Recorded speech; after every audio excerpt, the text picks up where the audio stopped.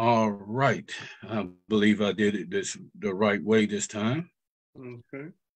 Amen. All right, you got it.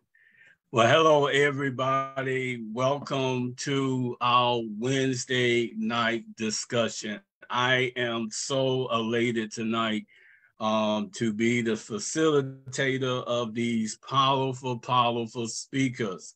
So let's do some housekeeping. Let's do some little cleanup real quick and everything.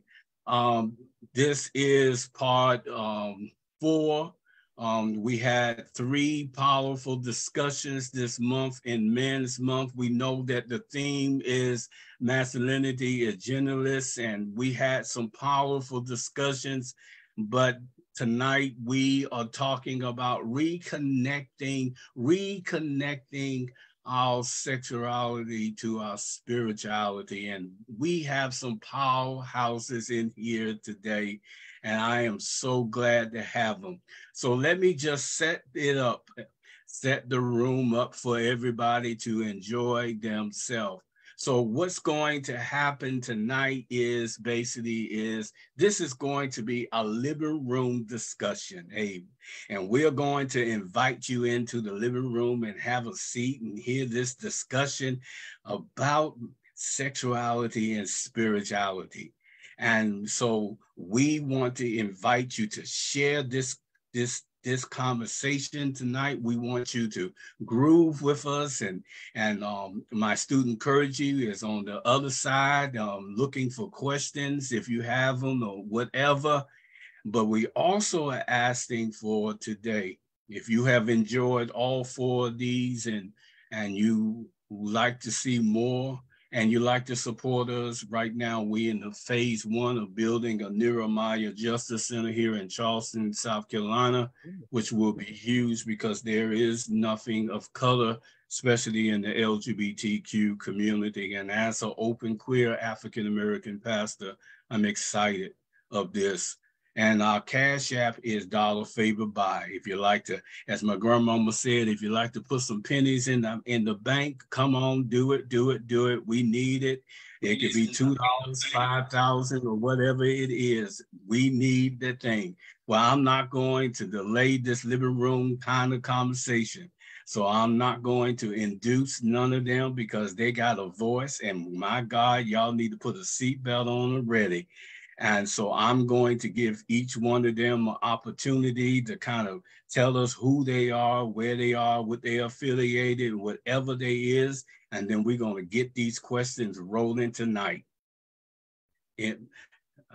Somebody go. Well, good evening, everyone. I am Apostle Dr. D. Fields Montgomery out of Fayetteville, North Carolina. I'm the presiding prelate for United Ministries in Christ Fellowship and pastor of our local church here. It is an honor to be here with Reverend Seer Arrington and the other amazing panelists, which I've met Reverend Kevin in person before. It's good to see you today. And I've seen a lot about Pastor Griffin and on social media. So it's good to be on here today. And welcome each and every one. I guess I'll go next. I don't like to say it, but I guess I am Pastor Benjamin Griffin. Just call me brother. I am fine with it. But I am from Beaufort, South Carolina, but I now reside in Columbia, South Carolina with my husband and our foster babies. So I am glad to be here tonight, and I'm glad to meet everyone as well on this panel, and I look forward to what's about to happen. Amen, amen, amen. I'm Elder Reverend Kevin E. Taylor, Senior Pastor of Unity Fellowship Church, New Ark in Newark, New Jersey. I'm also Director of LGBTQ Services for an agency here, for NJCRI, also in Newark, New Jersey. Excited, family is here. So let's enlighten some folk and lift some stuff off people's shoulders as we get ready to come out of pride and walk into our full lives, right? Pride is more than a t-shirt. Let's go. Amen. And that's my elder right there.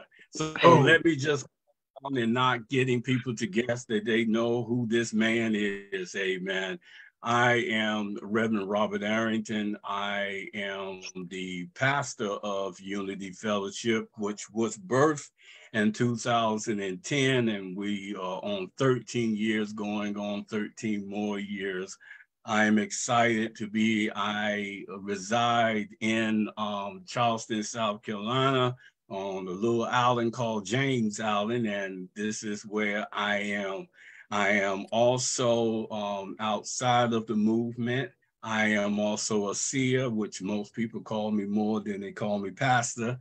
And I am also proudly in this month of Pride. I am so very proud to be on the list of what open, queer, lesbian, and bisexual and transgender authors. I am the author of my first book, God's Masterpiece, and I am excited to be facilitating on this discussion.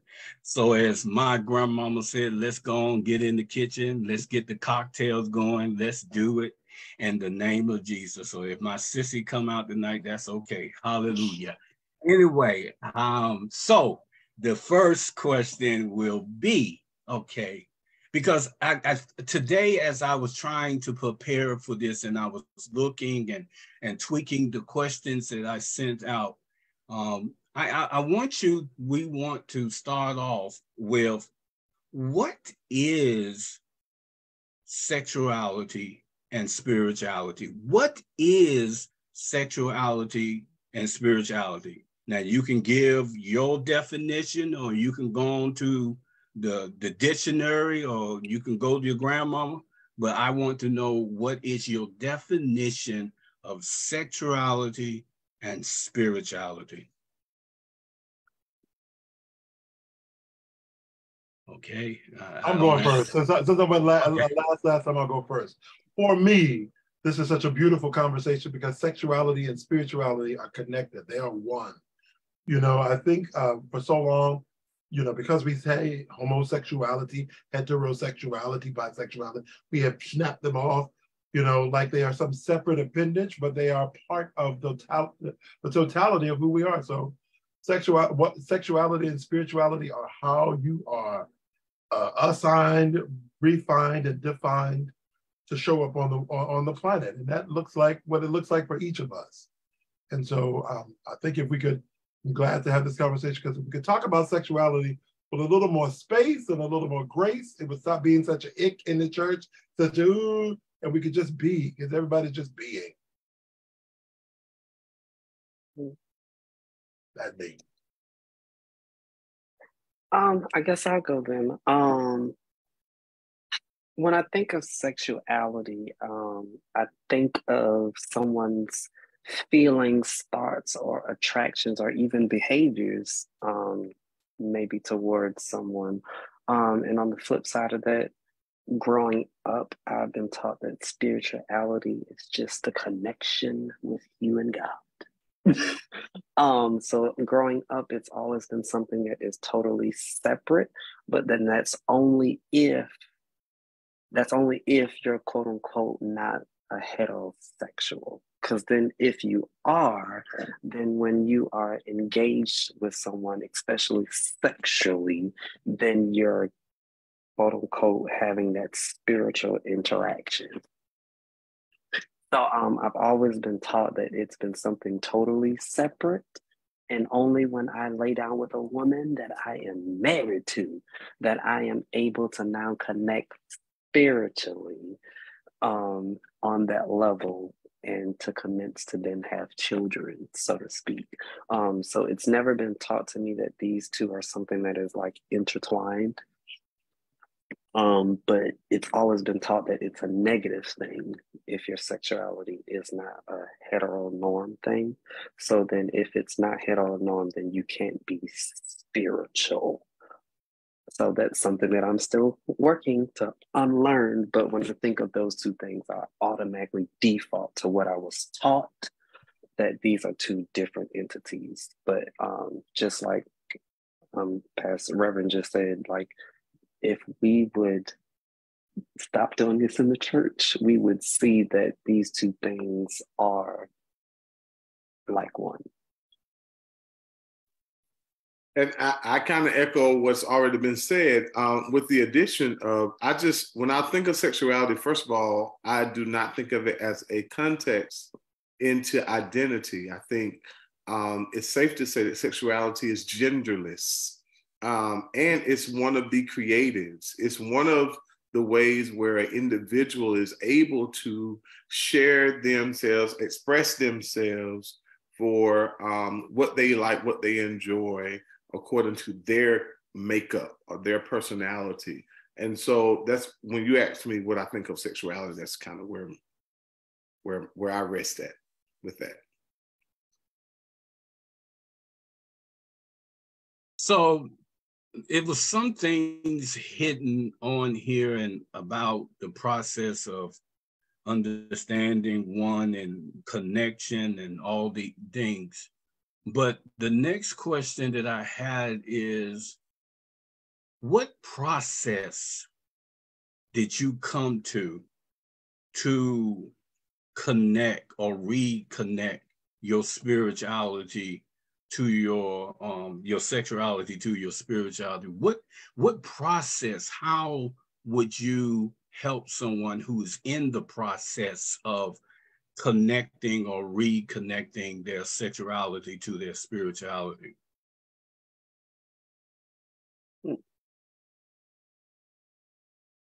You want to go first, Brother Benjamin? I was thinking, so I'm trying to process. Okay, well, I'll kind of jump in there on that.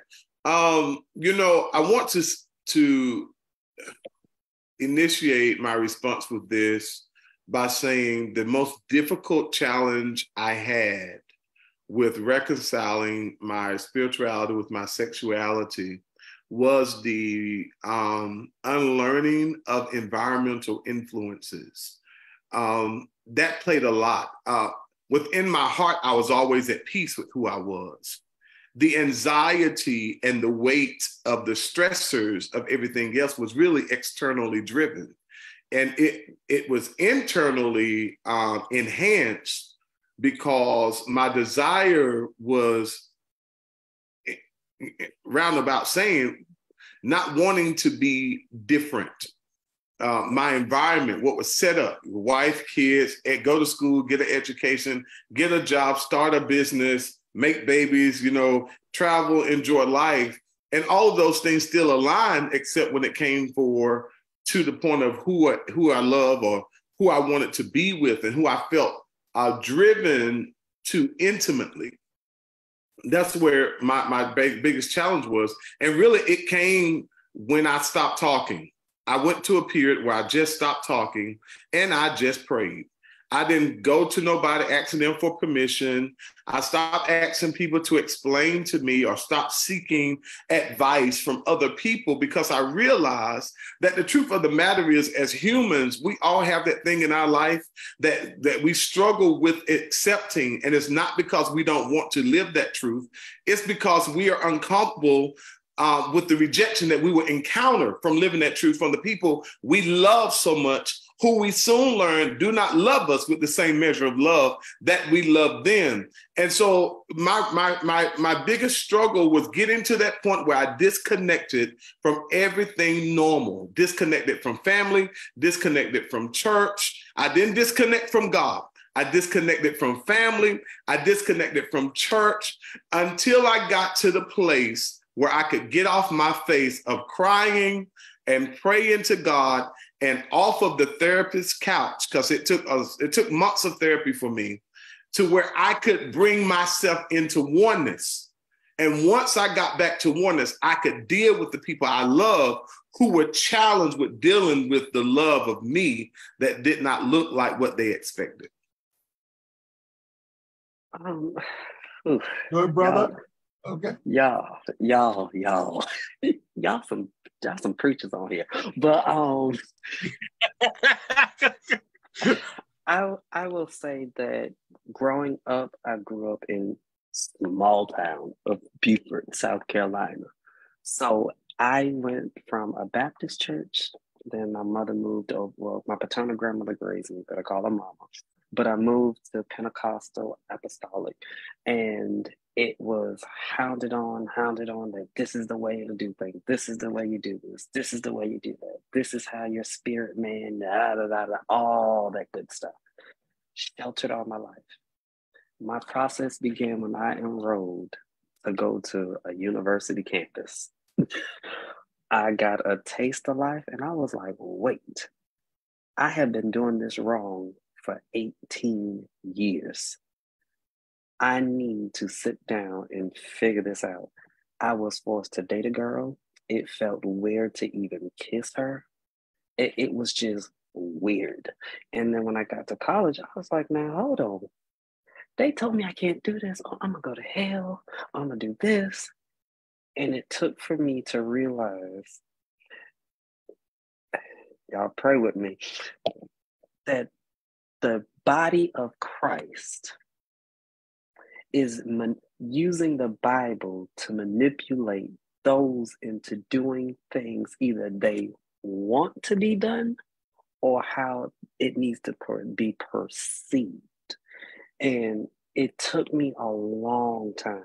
Like, God, why in the world would you make me like this if this is what they showed me in the Bible of how my life is supposed to be lived? And if that's the case, why did you bring me here? That made me fall into depression. Like, I can't be doing this right. I just can't. Dating men, and I felt like myself. And then I came to the realization of this. If I had a relationship with God, like how they taught me to have a relationship, but the caveat to that is, I am the person who's supposed to go to God for you, versus me go to God for myself to dictate how he wants my life to be. It took me years to figure out why in the world would my pastor allow me not to go to God for myself and they be the middle person. I can go to God to an extent. And it's like, y'all say the veil was ripped and all this other stuff, but I can't go beyond the veil. So it took me years to figure that out. And then when I finally got to the place of, I can love and serve God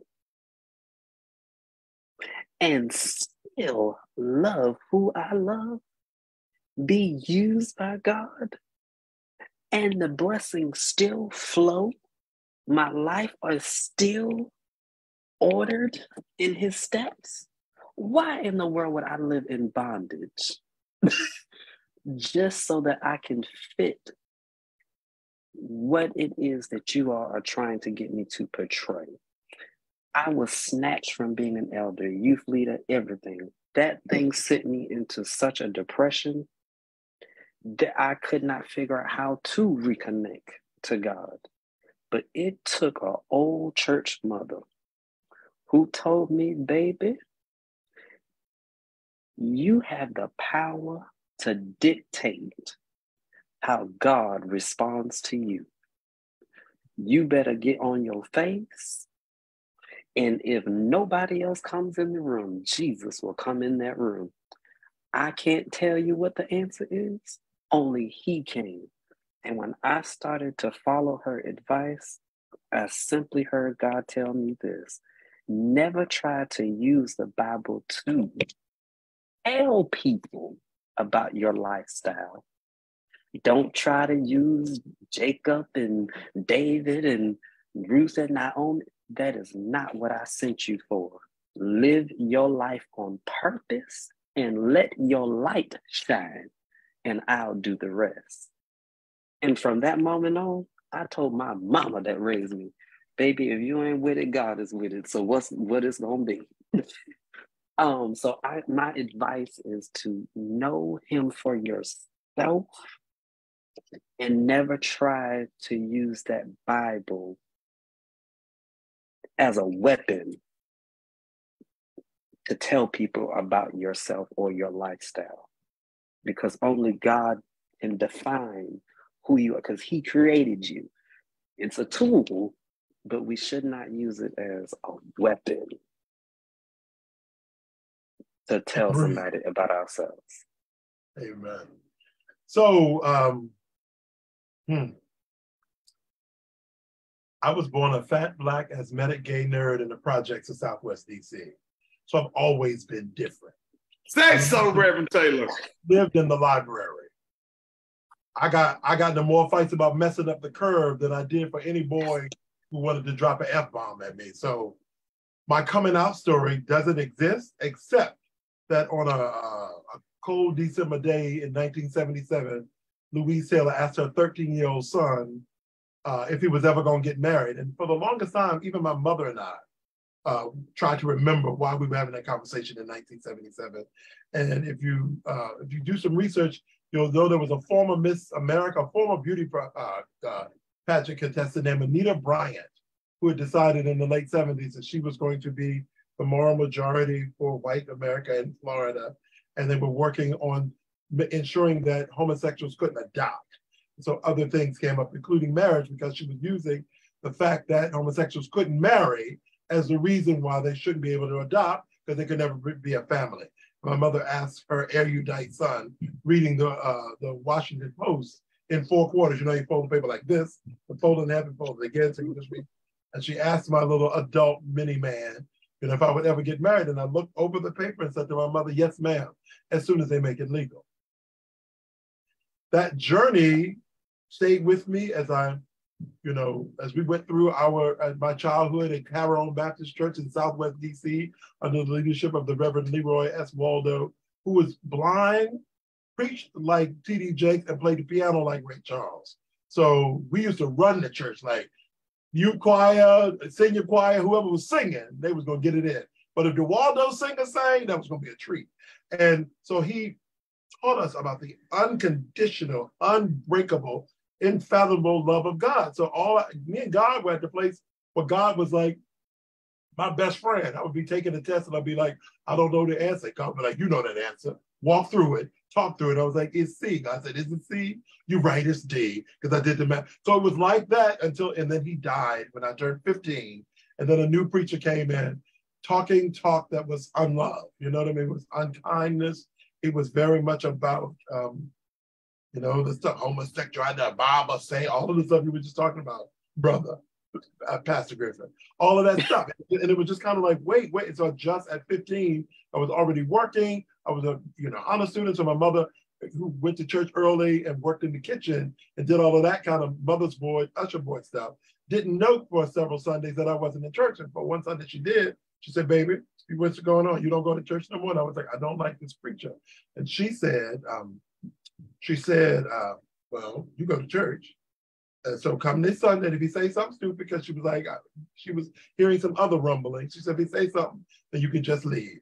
And he decided that Sunday that Bible said a homosexual will burn in the fiery hell. And my mother looked back from the second row as the usher, baby. That was like, get out of here, because she knew my mouth. Instead of going, how you're supposed to go to the left and down the side and around, I went to the middle and walked out backwards. Like, please say something so I can cuss this whole building down. But I broke. Like, it was a moment when it was like, wait, so somebody just told me my best friend hated me. Think about that. My best friend hates me. So the thing they're saying in front of me is a lie. And the truth is, behind the scenes, they're cutting my throat and want me to go to hell. And so on a stormy Sunday night, it's very dramatic, but it's my truth. I go outside on the balcony of my first 4 projects to talk to God. I was like, look, I thought we was cool. I thought that you loved me, and no matter what, that, we were connected, because every time I need you, you help me when I'm counting food stamps, going to the store, you help me with my homework, you help me when bullies come after me, you always help me. So I haven't even done anything. So if what they're saying is it's true and it's wrong, just take it. I was like, just like take back a sweater. Just take it and I'll be fine, because I haven't used it anyway. I say, but I need to know that you and I are good. I need to know that no matter what I go through, you're going to be here with me. So I need a sign. It's a Sunday night. I need a sign, Lord. I need a sign. I go to school at Jefferson Junior High School the very next Monday morning. And somewhere between that lunch period, that break after breakfast, but before first period, a boy I liked since fourth grade, and now we're in the ninth. A boy that I liked since fourth grade pulled me to the side, almost trembling. He said, oh, I don't know what it was, but last night something told me to tell you today that I like you. For me, God has spoken. So when I say it's melded, I got the answer from somebody who told me God told him to tell me. You know what I mean? It wasn't, and so that for me has been the bedrock of my faith, is that me and God got closer because somebody tried to break us up, tried to pull us apart, and God used my attraction. God used my sexual orientation, my sexuality, and said, you want to know how much I love you? Boy, come over here, tell everyone you like him. And that for me was everything. And it's funny, so even, and I don't think I've ever shared this story out loud. So I go through life, and that's junior high school, and I'm, I'm the gay dude. Somebody wanted to, I hadn't done much dating in high school because, communities of color and Black communities especially, boys knew how to hit on you, boys knew how to ask for sex. They didn't know how to be in relationship, and I wanted relationship. And so I remember at one point asking this girl to go with me to a Jocelyn Brown concert at the Carter Barron Amphitheater in DC. And somewhere in picking her up, I realized, oh my gosh, she thinks it's a date. I just wanted somebody to go to the concert with me. I was like, oh God, she thinks it's a date. I'm tall and, deep voice. So I guess I got it, but I ain't on it. And I was like, okay, God, I don't know what to do. So we went to the concert, we had a good time, and afterwards she wanted to go back to her house. And I knew we were just friends. I knew I wasn't losing my virginity that night or doing anything stupid. But, it was cool to just be sitting on the living room floor, just talking to her. And when I tell you her fine 6'2", light-skinned, curly hair, thick brother came down the stairs and looked at me, and my face went, and we hugged and said goodnight. I was like, I see what you did there, God. God was like, just in case you were trying to do something stupid and blame it on me, here comes the Holy Ghost. And it put me right together on a Friday night. Sunday, I was at the altar just laughing, like, I see what you did, God. That was funny. That was funny because I don't know if she thought I was going to kiss her or not, but thanks for making sure I didn't do nothing stupid. I think there was something important that I'm going to hopefully you stay in the vehicle with me and walk with me, because I heard something and something was speaking to me when I was listening to each one of you. And the thing that came to me is most people confuse religion and spirituality together. So the question is, how would you help someone? Because before one unpacks their sexuality to their spirituality, they first have to understand what spirituality is, because a lot of people don't know what it is. So how would you help someone journey who really doesn't, because all they know is religion? And, for me, religion almost killed me. Say that 10 times. Yeah, religion almost killed me. Religion had me marry a whole woman. And knowing this sissy didn't like no woman in the name of Jesus. But I did it in the name of the church. But spirituality is what was that resurrection power. That's what brought me back to life. So let me not start preaching. But anyway, I'm asking the question, how do you unpack that understanding from religion to spirituality? God had the nerve to take a wordsmith and give him the word, right? And so sometimes, just like this Sunday, I preached at a big church in New York in the middle of the Pride Festival. And we unpacked the sanctified man, right? We get so lost in some church words that we polish them in gold, dust, and diamonds and just lift them up to heaven without taking the time to study to show ourselves approved. To do something religiously is to do it structurally and consistently, right? People who listen to Beyonce religiously. I eat my, people who drink their coffee at 9 o'clock with 3 sugar religiously. It's like instruction, right? When the word has come to set the captive free, and people want to live in bondage and call it religion. They want to live in order, like they told me to do it, right? Because a whole lot of people, remember in the Bible, there was a season, remember, Apostle, there was a season when they were without king, and they were like, we need a king. Right. We're stupid. We can't handle this by ourselves. It's the same thing with religion. My pastor said, but the word says to study to show yourself approved. No, but my pastor said. Why would I read? My pastor said. That's what they did back in the day. Unfurl the Torah, the word said, and then roll it back up. Jesus died to give us access to it, and we still act like we're on a landline. We got a whole in our hands every day and still want to be struggling like, well, I don't know how to unpack this for myself. Yeah, you do. And I'll say this, just like Reverend said, with religion, it's something that is consistent, or there's some type of structure to it. And I had to learn that in religion, it tells me how to worship, or it tells me how to praise, or it tells me how to live. And for so long, again, like I said, I went to college and I was like, I don't know what to do. I haven't been to church on Sunday. Oh my God, I'm gonna go to hell.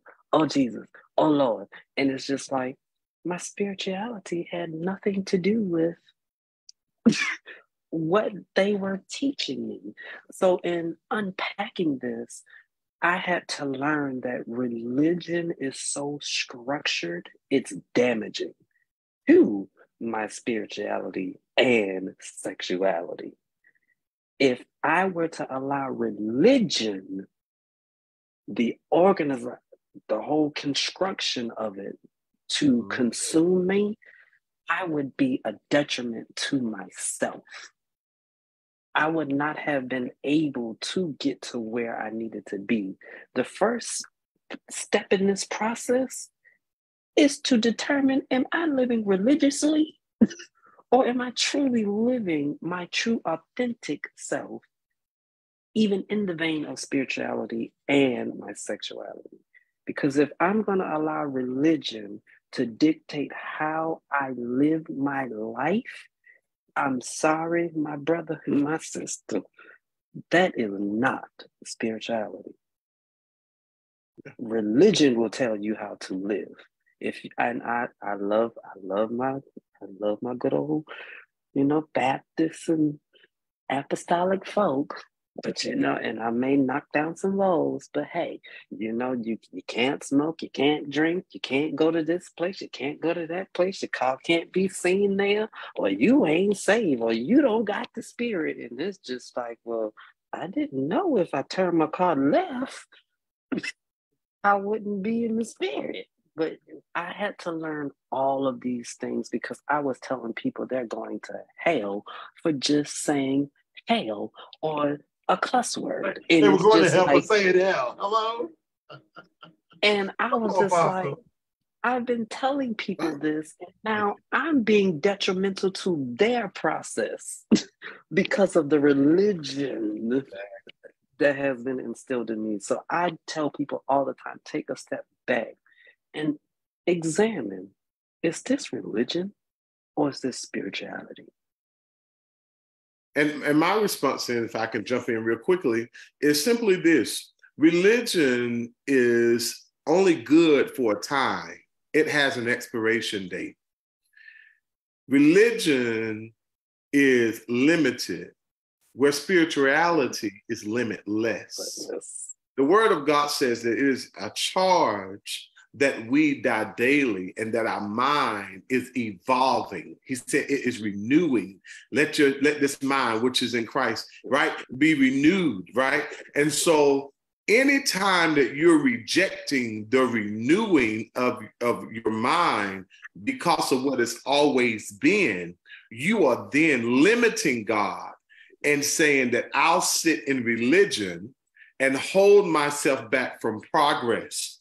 The same setup of life that was happening in the earlier stages before Christ was simply a different lifestyle after Christ, which means there was a change in lifestyle. There was a change in systems where, women and men were permitted to divorce. You find, if you look over our lifestyle now, when I was coming up in the 80s, women couldn't wear dress. Where certain women, if you was holy, now if you was in holiness, Pentecostal, apostolic, women didn't wear dresses, they didn't wear makeup.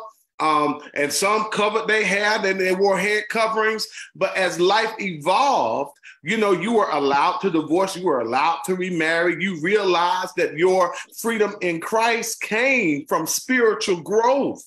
And so how is it that we can have spiritual growth in certain areas, but in other areas say we can't? And when you're in that type of dichotomy, you're in a place of religiosity. And it is our charge as people of God, as progressive individuals, as individuals who are peculiar, and embracing our peculiarity and saying Christ is still in me and I am still in him and he has still anointed me. And if you turn your back on me, it does not mean God has turned his back on me. And so then we are charged to stand when the oppressors look at us and say, well, we won't give you our resources. We won't come to your church. We won't like your Facebook page. We won't come to no more of your holiday functions. We won't invite you on no more of your trips. Well, that is all right, because spirituality is a creative gene. And as long as I'm in a creative gene, God will create me a family. God will create me a network. God will create me a business. That's why he said, if God be for me, it is more than the entire world against me. So the challenge is, and the question is, how free do you really want to live? That's really what it comes down to. How free do you really want to live? Because only you can stop what God is trying to really do in your life. And what God is doing in your life has not been seen. We say these scriptures, eyes have not seen, neither have ears heard what the Son of Man. But then when God began to do these things and put these things in our lives, we begin to say, oh, this ain't God, this ain't God, this ain't God. I don't know how to do this. You're not supposed to know how to do it. Walk by faith, not by sight. That part. And oh, that's good. Now we're preaching. The eyes have not seen, ears have not heard, and it hasn't even entered into the consciousness of man. Right? Has not entered. When somebody asked me once, how is it that you are so okay being a man of faith and, a black gay man? My response was, God keeps on doing great things for me, and God knows it's me, right? Yes. So I'm not accidentally anointed. I am purposely blessed. And so, like you said, we have to be clear that we were made to be a peculiar people, that even peculiar people gonna look at peculiarly. Birds look at peacocks and go, how you got all that and don't fly? I wasn't born to fly, right? And so it baffles you being able to be pastor, you being able to say my husband and our kids, it baffles people's minds, because that is what we are called and commissioned to do. That's so it. You want to be able to say, you talk about this, good apostle. You talk about somebody finding out because of a newspaper article in the New York Times, and they said, oh, you were invited to our Martin Luther King event, and now we can't invite you back because now we know. And then the next year, the paper that outed you comes to your service to say, well, what y'all doing for Martin Luther King? God says, let me show you. Let me show you. Anointed, do my prophet no harm. Don't touch my anointed, leave it alone. And people don't get that because they want to see, they can't receive because of that church, that religiosity, can't believe that God can't be in this. I couldn't have done this. I couldn't have done this for myself. Exactly. And when you give God the glory while they're scratching their heads, and God be glorified and the enemy be horrified. Bless it. God still bless it. Y'all preaching. My God. But let me say this, because we're going good. Dear God. And the thing is with me is, I want to touch on this, because it was strangely, as I was preparing to facilitate these with your three powerful preachers, and including you, Pastor Cat, and you're anointed, and great things are coming your way. But anyway, let me say this is, I saw so many articles that was confusing sexuality with sex.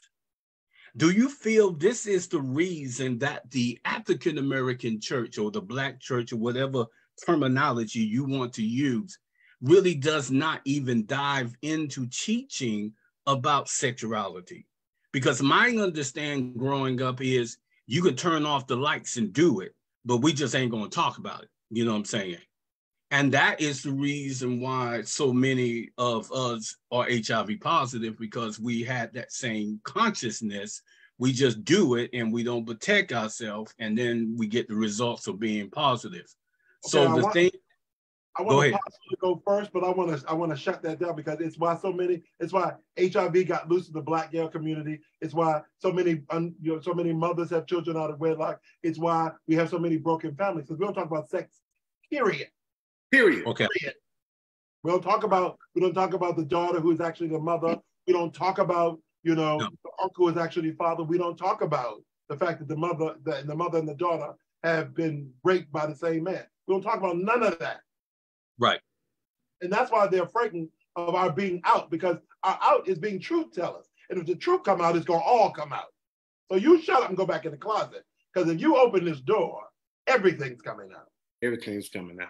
That's why they'd rather get rid of baby you, baby her. That's why they would rather get rid of, because they need all the secrets to stay under lock and key. And I think when and especially when I hear this question, I always go back to, as Reverend just said, the church, everything is taboo. You don't question why. You just go along with what is said, and that is how you govern yourself accordingly. You don't ask why they wait to have marriage, but you don't ask why the pastor want to only see this one after service, or you don't ask why the deacon only want to go to this person's house to check on. You don't ask or question why. And the church has got to get to a place where it's supposed to be, I said I don't like using church. The institution has to get to a place of, we are going to be a safe space and allow these things to be talked about. Because if I had a safe place, I would have been able to ask, well, how do you do this? Or how do you do that?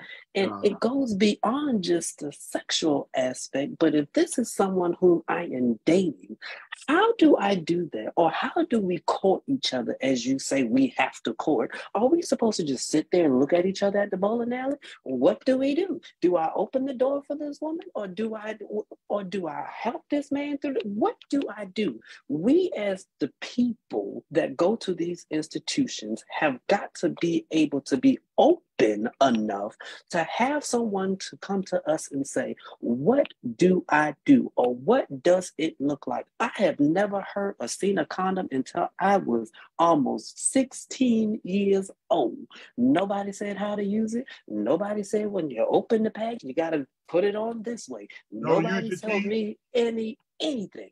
And and I hate to say this, but these children are inquisitive. If you tell them not to do something, they are typically going to do the total opposite to find out what it is.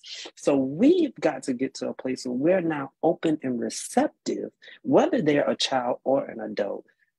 I need to know where your mind is. What do you feel about this? How do you feel about this? Was that a good feeling? Well, then that may not be the avenue you want to go, or maybe you're just not into quote unquote this or what. But we do not allow ourselves, we as even adults, and I had to learn this in my marriage. Why are you acting the way you act? Oh, you don't like that? Okay, well then can we try that? And we as adults will get into marriages knowing that this is not what we would like, or this is what we don't like. And even if that is the person for you, we don't have the hard conversation of, this is what I like, this is what I don't like. This is what happened to me as a child or an adult. So this is why my reaction is the way it is if this were to happen to me. But we don't allow that. I tell my husband all the time, and this is being completely honest and real. I am not calling you my daddy because I did not meet my daddy until I was 21 years old. So even if we're in the midst of doing something, daddy will never come out of my mouth, because this is why I have the daddy issue, because I did not meet this man until I was 21 years old. Had I not explained that to him, not being that he would want that or anything, but this is why I won't say daddy. So this is our honest conversation that I had to have with him. And then I had to go back to my mama. Listen, girl, do you know I wouldn't call nobody daddy, even if they were a father figure to me, because I had this issue. But I had to been open enough to realize that this is the root cause of this. And it all stems back to childhood, when you told me as a parent, I am your mother and father. Mm-hmm. So I'm not calling nobody no daddy because you told me you my daddy. And I had to process that. Now, how this woman is mama and daddy? So we've got to be open enough and receptive to receive someone, even in their childhood or adulthood, to say, this is how I feel. This is what that feels like. I don't like this. I don't feel right when I'm with this person, or I don't feel right when I'm with that person, or I don't like how this feels. But we shut it down immediately. That ain't what you're supposed to be doing. You're going to hell. So I just think that we have to be more open and receptive. I can agree. I can agree with that. You know, and I'll say this: the very thing that we lack light to is the very thing that infects and kills us. And when you talk about the institution of the church, because we didn't have conversations about sex, then our peers and our friends and other individuals who were immature sexually was allowed to influence the community as a whole. And it contaminated many of us across the spectrum. And so you can't, when I look at this piece of it, I don't even lock it into just the LGBT plus community. Women are mistreated. Men don't understand their value. They don't know what they like. All they know, they like sex. And as long as it's pretty and soft, then they want it. I mean, you know, we're having a mature conversation. We lack the depth. And it's the same thing in the institution of the church. We have perfected formality, but we lack the depth of execution. We have failure with commitment. We have failure with endurance. We have failure with faith. If we get mad, we quit. If it's not given what we wanted to give, we don't have the endurance to work it out. And so from conception, my environment, even though I had strong women in my life and some strong men in my life, there was a lack of execution of depth. And so you taught me that God loved me, and you taught me that I should love all people. But then when it was things that you didn't like about people, you limited the love you give. And so as a young man, there was a part of me that embraced this wisdom. And I could see very clearly that there was a breakdown in this thing we call the love of Christ. And I understood from a young age that humans did not love the way Christ loved. And so, one, the church is in sin at large because we do not love our neighbor as Christ love the church. That was the first commandment, that you love as Christ loved the church. And secondly, after you fall in love with Christ and you fall in him and understand his love and how to live in his love, then you can love your neighbor as you love yourself, because loving Christ will teach you to fall in love with you first. I can't give you love that I can't give myself. And so I've learned that people who love me limitless are individuals who love themselves unashamedly. Individuals who can't love me wholly are individuals who have a lot of parts of them that they're extremely unhappy with, and they have not accepted their peculiarity. That's not my problem to manage. And so I no longer feel any kind of way with people who speak hate. I realize they hate themselves. There's more things about them that they hate. And so they can only give me what's inside of them. So I would say to even our listeners and our viewers, we have to stop feeding off of what people are giving us and feed off of what we're giving ourselves, because it is we who are in charge of what we eat and how we process the things we eat. Boom. And I'm going to say this with the love aspect. I learned way earlier that love is not bipolar. No. And that thing, it irked me growing up, because as you said, you can love this part and then this is just absolutely no. And it's like, love is not bipolar. If you love me, you love me. And my grandmama always told me, I love you so much, I'll chastise you to make sure you get it right. And it's just, I can never wrap my head around why you can love a certain part of me and not love the whole me. And that thing used to bother me so bad. And I think that's what damages our relationships with others, and just not even sexual relationships, our friendships, partnerships. We take that love that we think that we learned and grew up on and try to emulate it with others. And it does not work. An apostle just talked about, the schisms that go on in the church. I mean, think about the church and its radical audacity of suggesting that that Christ is married to the church. And we live in churches where we didn't see weddings and watch people blowing up marriage vows. It's like, you ain't saying nothing good about Jesus if marriage is like what you and Miss Jackson do. You know what I mean? It's like these, especially when you're the pastor and you're sleeping with members in the church, impregnated them, and your wife pregnant with 3 kids, and all y'all in the same church, and we constantly have a church meeting about y'all teaching something good. But we have to walk in that audacity, because you're right. If you're trying to break these yokes, if we're trying to get somebody to watch this in the middle of the country or in some big city in some massive church who is still being broken, it is daring to give yourself permission to study, to show yourself approved. Because I promise you, if you read the Bible, I promise you, some stuff will slap you upside the head again and again and again.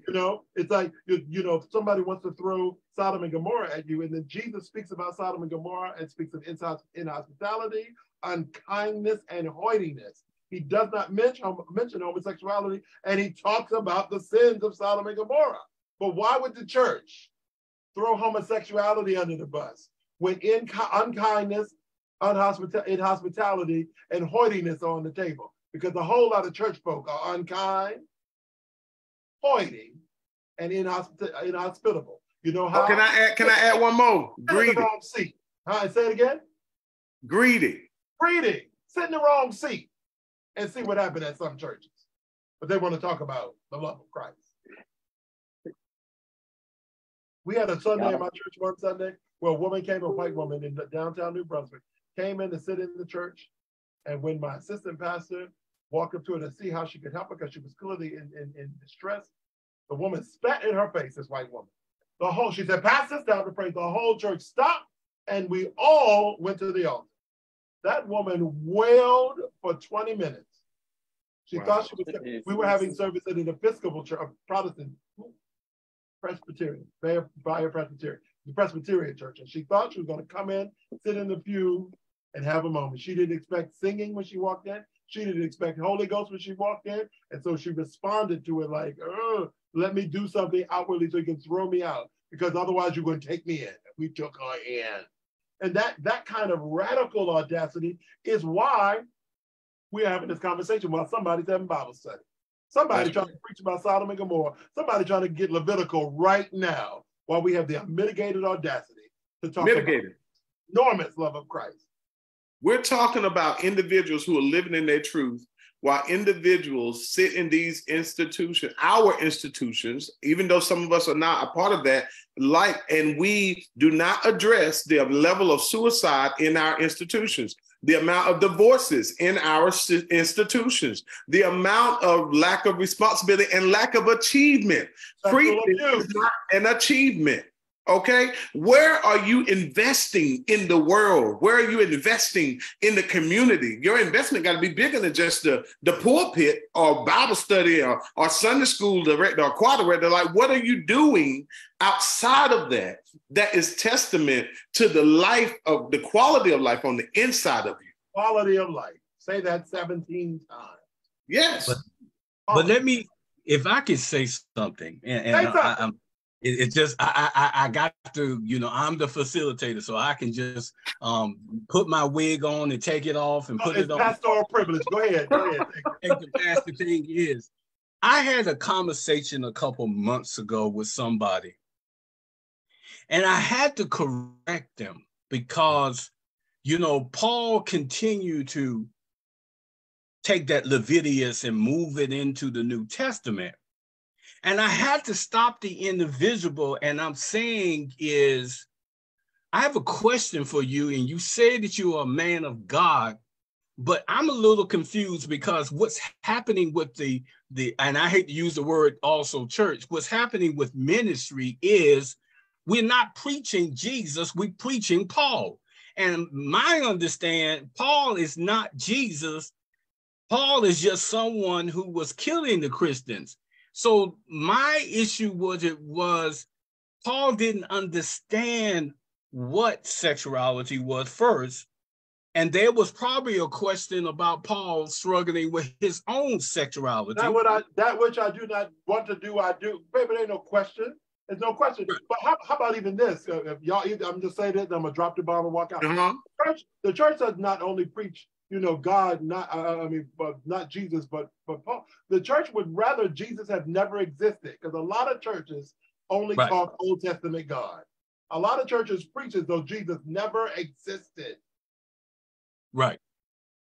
And that is so true. And this conversation is good. And I know we got a birthday person on here, and then we got another one who got a birthday. But I want to kind of ease this in so y'all can eat and enjoy and whatever it is, but this is rich because what this is need to be a part too, because what God is speaking to me right now is, since they ain't going to talk about sex, why don't we talk about sex? Because somebody got to start talking about it. Now, we do it well in the name of Jesus, but we don't talk about it. So the theme for unity, what God gave me in January, is evolving our consciousness. And I might lose some people here, but I came to understand because me and Elder Taylor is in an environment, a movement that thrives on progressiveness and liberation theology. And I've come to understand that God is a consciousness. And with that understanding is, do you feel that for one to evolve into being comfortable with their sexuality and their spirituality, do you believe it starts first in the consciousness? Because I've heard a couple of you saying unpack, unlearn. And I believe the issue is we're having a war within our consciousness of what's right, what's wrong, what I shouldn't do, what I don't do. And do you feel that if we start working like I'm doing now and for the next couple of years here in this ministry, is helping people to evolve their consciousness to come out of what was told to them so they can connect to what is correct for them, if that made any sense? It makes plenty of sense to me. My response to it would simply be this. I think the challenge is, when I use the term unlearning or unpacking, what it's simply saying that, we have this thing that we know we want to do, but then we act like we shame to do it. And I mean, even married folks, if you talk to married people and ask them, how often do they talk about sexual activities in their marriage? Many of them would say they don't. Now, I'm just sorry. When I went to school, I was learning something. When I went to college to do what I do in social work, I learned something. When I went to Bible school, I learned something. And so if I'm going to be in the bedroom with you, you're going to have to talk to me. We got to have class. And I think that whole level of community, I'm just sorry. I come for the whole experience. I want an A plus. I'm not satisfied with just mediocre. And that whole thought process, I shouldn't have to tell you. Then you don't, that is absurd. It's absurd. It's absurd. Yeah. How do you want, oh, you don't make me happy. You don't please me in the bedroom where you don't open your mouth. You got to talk. Tell what you don't like, what you do like. I don't understand this. You know, on my job, if I do something my job don't like, they'll write you up. I mean, in my world, you know, and if do it too long, they'll fire you. And some people getting divorced because they don't want to talk in their. So that's when I say unlearning. A big part of it is the lack of communication and and comfortableness that one of the panelists shared earlier with just being. You know, we're uncomfortable in too many aspects of having what we call hard conversations. Putting you the mind that is in Christ Jesus, that same mind in you. And you talk about evolving your consciousness. Jesus was so involved that they murdered him. Yes. He was so involved that they sometimes don't even want to talk about the ways that he talked, right? You know, what's powerful for me, Pastor and Apostle, what's powerful for me is having done this work. It wasn't, oh my God, in order to love myself, I got to unpack and unlearn Sodom and Gomorrah. I got to understand the other 714 Levitical codes. God took me to Matthew 16 in the conversation with Jesus. Who do people saying I am? It's real talk with his dudes. Who do people say I am? And Peter was like, some people say you're Elijah. Some people say you're another spirit can return. He said, so who do you say I am? I say you're the son of the living God. Jesus goes, see, only my daddy could have told you that. Only. Liars. I didn't tell anybody. Only my daddy could have told you that. Upon, you know, what is loosed on earth is loosed in heaven. What is bound on earth shall be bound in heaven. He said, and upon that rock shall I will build my church. And then he said to Peter, the thing that the church keeps getting wrong. Then he said to Peter, in front of other people, don't tell nobody this, right? Fast forward to Jesus on the precipice of being crucified. And he says to Peter, while they gathered, he said, you know, it's so time for things to move in right order that before the cock crows 3 times, you will deny me. And Peter's like, wait a minute. Peter ready to pull his knife out again like he did in the garden and cut somebody in Jesus' name.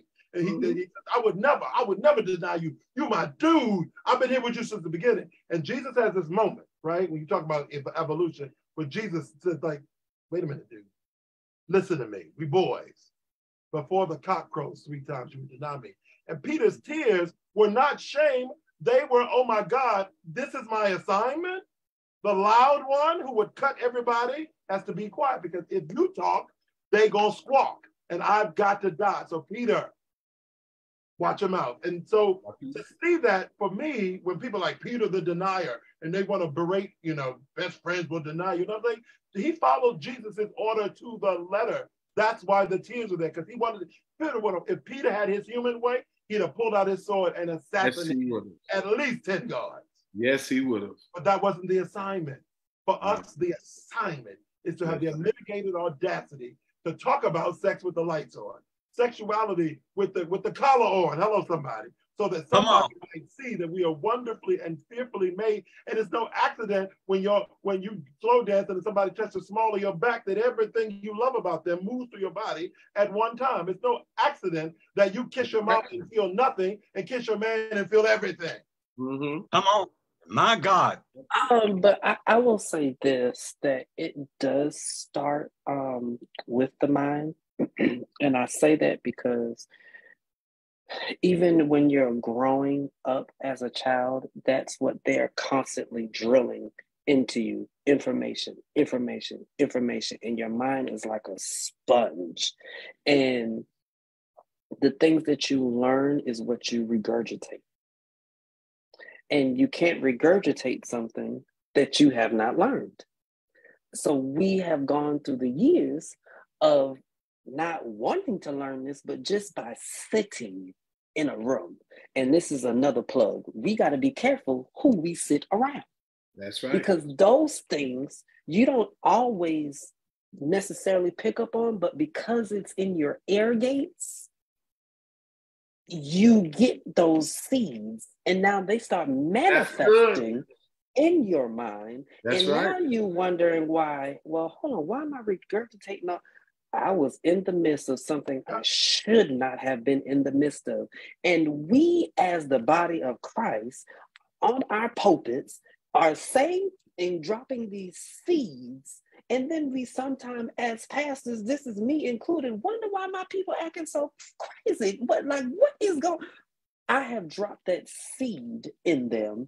And now that it's manifesting itself, now I want to do something about it. Or now I want to act some kind of way about it. But now, hold on, they're only doing what I instruct, as you just said, with Peter. They're doing what I have now dropped into them. And me as a person, I had to learn that yes, every environment is not for me. However, if I'm going to be in this environment and I know that it's about to be detrimental to me, I know it's y'all have a good night, or I no longer need to be a part of this conversation, because my place where I am now in God, I will never let somebody dictate or derail me back to that place. That's right. So our conscience has a lot to do with how we maneuver, how we interact with each other. And it's all based on, I hate to say, those seeds that have been dropped even years ago. Even though I'm in this community, and I posted this the other day on my page, I still have biases amongst those who are in my community based upon some seeds that have been dropped years ago that I am yet still trying to, rework that thing. And I have to be careful with these girls that I have now. They're only 6 and 3. And some of the things that they say because of where they come from, and we take them to church and they see the total opposite. Like, we're same loving. There's a straight couple over there. There's some Asians over there. And they are like overstimulated. And they're like, I don't know which way to turn. But this is why we're exposing this to you as a young lady. And as everyone has said, when they go to that bathroom, there's no reason why I need to be in there. You make sure you I'm showing you one time how to do it, and it is now on you. And you don't ever let anybody. They called me from the school because she was having a hissy fit. Y'all not going in the bathroom with me. And she was having a hissy fit. And I said, no, that's not what we do at our house. But these are things that I am dropping seeds in this child, that wherever or however or whomever you choose to love, this is how you are treated, and this is your boundary, and this is what they don't cross. But we don't teach that so that it is instilled in their mind. So when they are teenagers and they get curious, my papa has already taught me, like, this is my boundary if I choose to, or this is how I need to go about doing this. But we do not give ourselves that. And I will say this before I end. Give yourself grace as an adult. Because you can't beat yourself up because of the environment that you could not change. So give yourself grace. Because I was hard on myself as an adult. And I realized that I should have given myself grace, because there's nothing that I could do about whom I was birthed to. So those environments I could not control, but give yourself grace. Exactly. Well, y'all, we can go on for another hour, and I need that book. Let me tell a quick story, right? This is so unpacking what both of y'all said. See this book right here? I was in a Lutheran church for a unity service once down in DC, and saw this book on the shelf, and the title hit me so hard that it stayed with me forever. Afterwards, I intended to go get the book and see if I could borrow it, and we left and I couldn't get it. And then years later, it stayed with me. And so one day I ordered it off Amazon. I found an old copy so old that, that it split there. And I just held on to it, and God was like, no, I didn't give you that book to just look at it, read it. And so I sat down as I was preparing for sermons and read the introduction. And so the on not leaving it to the snake is this. This author, Harvey Cox, is saying, that for so long the human struggle was that our great sin was pride. We did what we wanted to do, and that's why we got in trouble. Eve ate the apple. Adam didn't follow in leadership, and that was the problem. What he says in this book is that the great sin of mankind, humankind, was not pride. It was sloth. And that we, in our faith fight, were lazy enough to leave our entire destiny to a snake. And what was powerful for me, and I can show that, this is another thing I get to bear witness with somebody. What was really powerful for me when I took this on a cruise with me just this past August, I was on a cruise in through Alaska, right?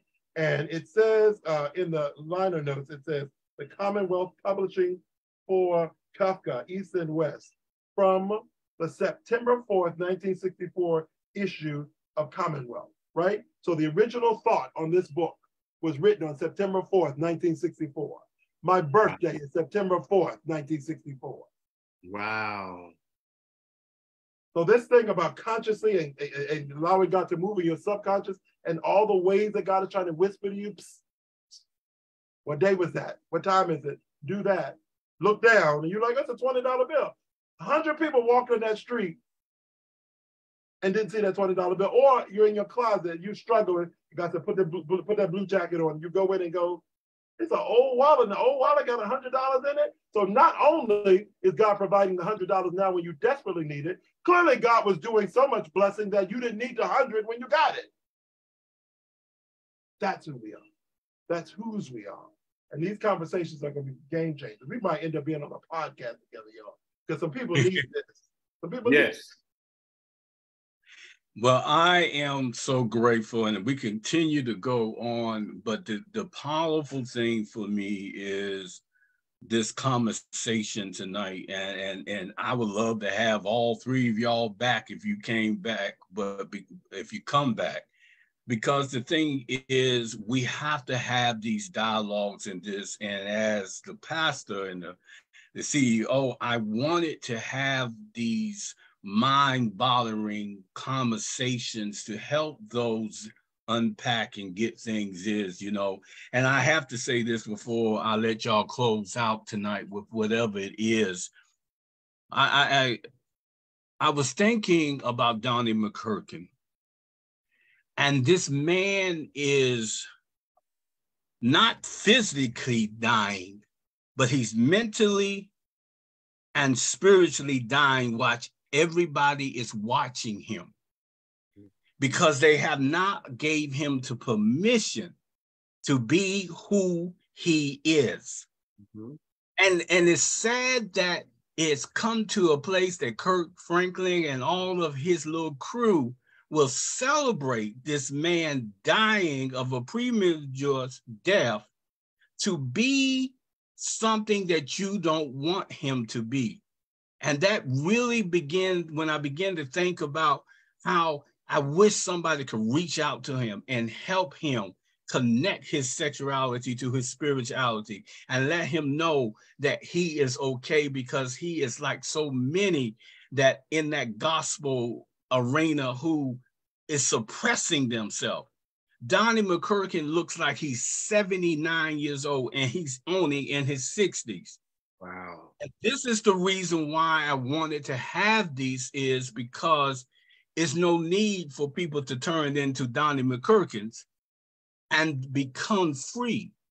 So I'm glad we're having this conversation. I'm glad that we may be helping someone. And now we have a YouTube channel, and praise God with that.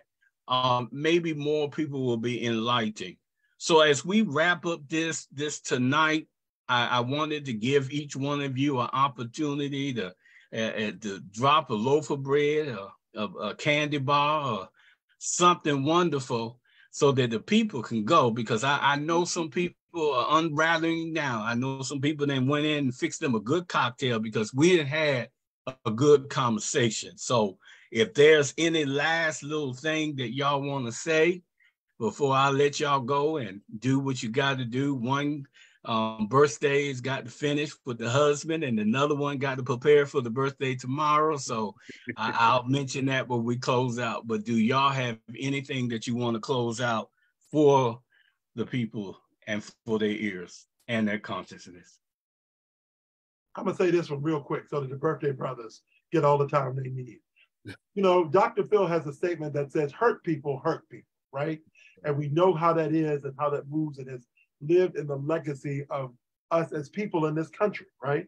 And for the longest, I was sitting with God, like, well, what can, you know, bless people? What can I do to balance that out? And I couldn't find a word because hurt people is the same statement repeated, right? So you can't say save people, because they're not the same word. And I was sitting down with it one day and literally God boing me up from my bed and said, Kevin, say it out loud. And I was like, oh, free people, free people. Mm-hmm. That's the assignment for us. Free people, free people. Free people. Happy birthday. Happy rebirthday, because somebody just got born again. Yeah. Come on, Holy Ghost God. Yeah, that's born again. Yeah. Yes. Somebody got free.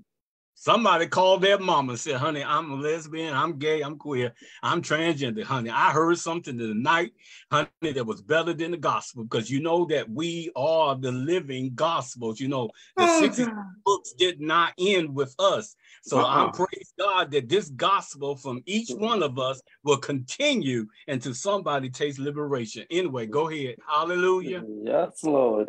I guess I'll go then. I do want to encourage everyone that you are not alone. Amen. And don't ever feel alone. I commented in the chat if you need to reach out to me, anyone on this panel, but speak to someone because you are not alone. And again, give yourself grace.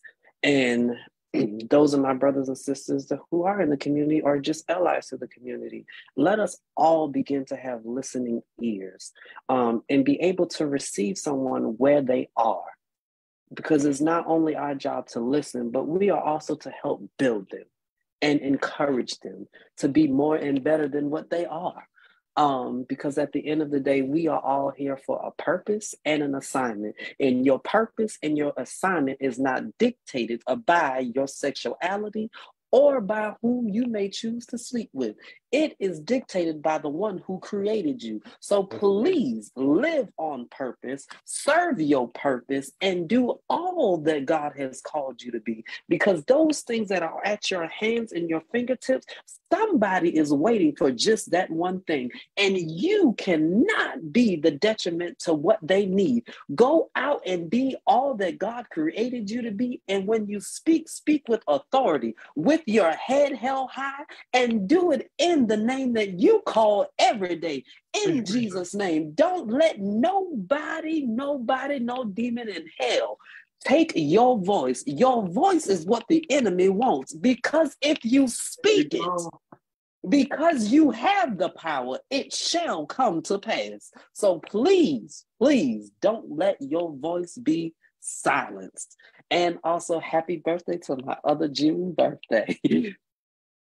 Amen. I'm eternally grateful. And again, it's an honor to be on here tonight. Thank you so much, Reverend Aaron Jean, for thinking of me to extend such an invite. And what I want to leave, when a mother births a baby, if the umbilical cord is connected too long, it can produce too many red blood cells, resulting in blood poisoning of the baby, which could lead to that baby dying. I want to encourage you tonight that don't allow yourself to be connected to things too long that has served its purpose, and now you're experiencing dying moments. God charged us to live, and my encouragement to you is to live. Cut off what needs to be cut off. There is a breadth of people. I was with Bishop, Yvette Flounder years ago at a conference. I really believe Reverend Taylor was there as well. And she said to us, we were in Raleigh. Yes, you were. You were sitting in the front. Yes, you was. I remember. We were in Raleigh, and she preached about this bowl. And at the end of the message, she said, I love being higher up. The air is so free up here. To you who are below, just come on up. And so tonight, I echo those words. Come on up. I'm telling you, it's plenty of air here, and it's light. Amen, amen. I praise God for each one of you. Happy birthday, Apostle Montgomery, and my my dear brother. We're gonna have to have a little talk, Pastor Benjamin, and your birthday tomorrow, and my dear elder, and everything else. I'm excited. This is not the end. God is really just speaking to me, and I know this was a discussion, but I had to put it in because I've heard grace speaking to me, and this has to continue. So I'm so grateful for this. I also want to remind everyone that we do meet first and third Sunday of each month. We are meeting on July the 2nd at 11 a.m. And God is still doing great things at Unity. And I praise God that I got a confirmation tonight, because this is the first time I'm stepping out of my boat of preaching. And the theme for this month that God gave me, since we have this independence and everything, is revisiting our Exodus experience. Oh. And then the title of my sermon is "We Are in One Hell of a War of Our Liberation." We're in one hell of a war. And I'm so grateful for each one of you tonight. I'm grateful for this conversation. Please know that if you leave any comments, me and my student clergy will get to you. I know that my panelists has left their information, and it's wonderful that we are from a movement, a denomination, independent, and we have come together as unification to give this word. So I thank each one of you again, and may God bless you, and may the birthday men have a wonderful elder. You know that I love you, and I will see you in October if I don't see you. And so you know that I love y'all. Y'all be blessed, and you take care. Have a wonderful happy birthday to you. Hey, birthday. Amen. Happy Amen. birthday. Y'all be blessed now, and take